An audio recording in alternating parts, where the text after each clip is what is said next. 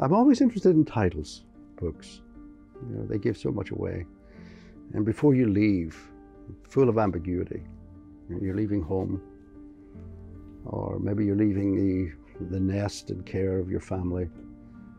Maybe you're even leaving university and training and heading off into the world. And you know, then the ultimate question is, where are you going to go when you die?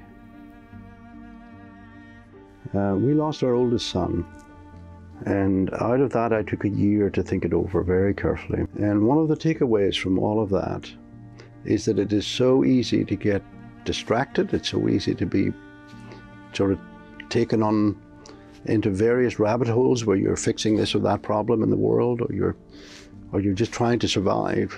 But sooner or later, if you don't face the ultimate questions of death and what it is to meet God, then I think there's something lacking. You've got a massive hole in your thinking about existence and life as a whole, and death brings us up short.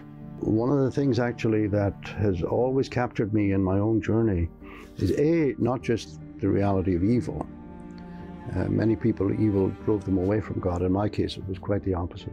But one of the things that I found intoxicating about the Christian faith is that at the heart of it is, in fact, the death of someone who's loved us more than we ever love ourselves.